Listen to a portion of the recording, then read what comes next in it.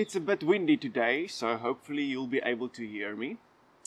Turn in your Bibles to Leviticus chapter 13 and verse 9. That's Leviticus chapter 13 and verse 9. When the plague of leprosy is in a man, then he shall be brought unto the priest, and the priest shall see him. And behold, if the rising be white in the skin, and it have turned their hair white, and there be quick raw flesh in the rising, it has an old leprosy in the skin of his flesh, and the priest shall pronounce him unclean, and shall not shut him up, for he is unclean. Okay, so remember this. There's a white rising, the hair is white, and there is quick raw flesh. So white rising plus white hair plus quick raw flesh gives you unclean. We're reading from verse 12. And if a leprosy break out abroad in the skin, and the leprosy cover all the skin of him that hath the plague, from his head even to his foot, wheresoever the priest looketh, then the priest shall consider, and behold, if the leprosy have covered all his flesh, he shall pronounce him clean that hath the plague. It is all turned white, he is clean. Okay, so did you get that? If the leprosy break out abroad, if the leprosy cover all the skin, and it's wheresoever the priest looketh. So, leprosy breaking out abroad, plus covering all the skin, plus wheresoever the priest looketh, equals white, equals clean. What's interesting in this passage is that the priest isn't necessarily seeing that it's white. God is telling him that it is white in this passage. And then after telling the priest that it's white, he's telling the priest that it's clean because it's white. So when it's white, it's clean. Look at verse 14. But when raw flesh appeareth in him, he shall be unclean. And the priest shall see the raw flesh, and pronounce him to be unclean. For the raw flesh is unclean. It is a leprosy. So, if the priest has seen the whole flesh is covered with the leprosy, and to his understanding it seems correct, but he finds a small piece that has raw flesh, then he knows it's unclean. So raw flesh equals unclean, even if it's covering the whole body. The other thing is the priest might not have looked everywhere. To his understanding, he might have looked everywhere, but he didn't. So it wasn't white at all. We're continuing to read in verse 16. Or if the raw flesh turn again, and be changed unto white, he shall come unto the priest, and the priest shall see him, and behold, if the plague be turned into white, then the priest shall pronounce him clean that hath the plague. He is clean. What a miracle. Sometimes the person had the leprosy, and then the leprosy is turned white in a time frame, and then he presents himself unto the priest, and the priest declares him to be clean because he is white. So now the skin has turned white. So turned white equals clean. Maybe you'll remember those four things. Maybe you can write it down. The Bible teaches, however, that there are two different kinds of leprosy.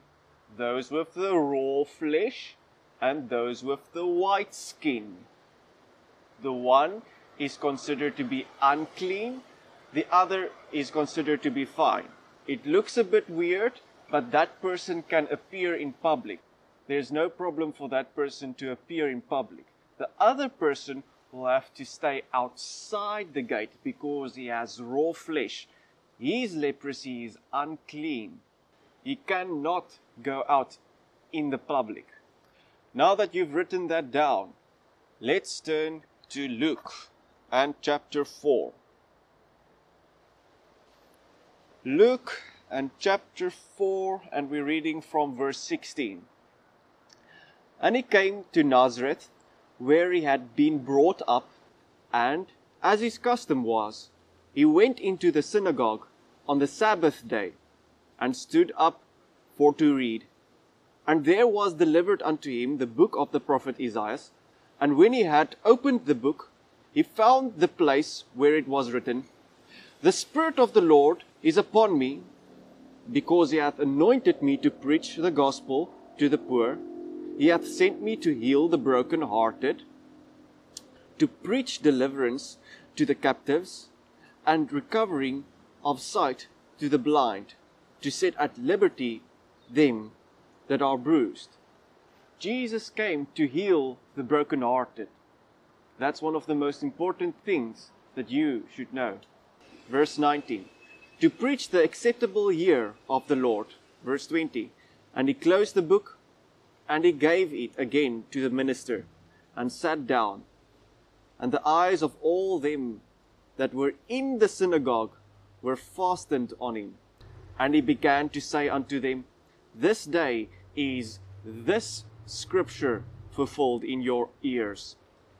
And all bare him witness, and wondered at the gracious words which proceeded out of his mouth. And they said, Is not this Joseph's son? And he said unto them, Ye will surely say unto me this proverb, Physician, heal thyself. Whatsoever we have heard done in Capernaum, do also here in thy country. And he said, Verily I say unto you, no prophet is accepted in his own country. But I tell you of a truth, many widows were in Israel in the days of Elias, when the heaven was shut up, 3 years and 6 months, when great famine was throughout all the land. But unto none of them was Elias sent, save unto Sarepta, a city of Sidon, unto a woman that was a widow. And many lepers were in Israel in the time of Elisha the prophet, and none of them was cleansed, saving Naaman the Syrian. So Elisha the prophet healed one, Naaman the Syrian. That's the only one he healed. There was many in his time that was leprous, but the only one that was healed was Naaman. Now turn in your Bible to the book of 2 Kings. 2 Kings, and we are turning to chapter 5, and we're reading from verse 26. And he said unto him, Went not mine heart with thee, when the man turned again from his chariot to meet thee? Is it a time to receive money, and to receive garments, and oliveyards, and vineyards, and sheep, and oxen, and menservants, and maidservants? The leprosy, therefore, of Naaman shall cleave unto thee, and unto thy seed forever.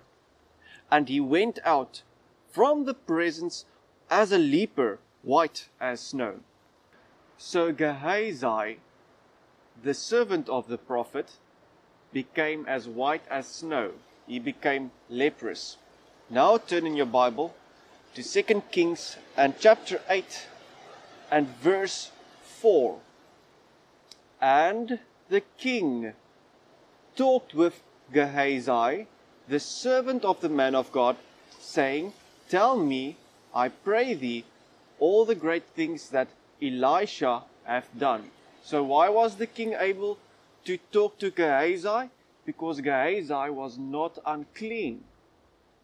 He had a white leprosy. He did not have raw flesh. And this has confused many people for many centuries, because in the previous chapter there are some lepers that does a good deed, and a very good deed. They practically saved the city. So many teachers were teaching that one of those leprous men were Gehazi, and that he was healed because of his good deed. And otherwise, generally speaking, it would have been difficult to figure out whether that was Gehazi or not. But having Leviticus and Luke as a witness, we now know it not to be so. This is actually a very beautiful story in Scripture, and I'm going to be reading the whole story of Gehazi in the next video, somewhere in nature. I hope you look forward to it and enjoy the video. Until then.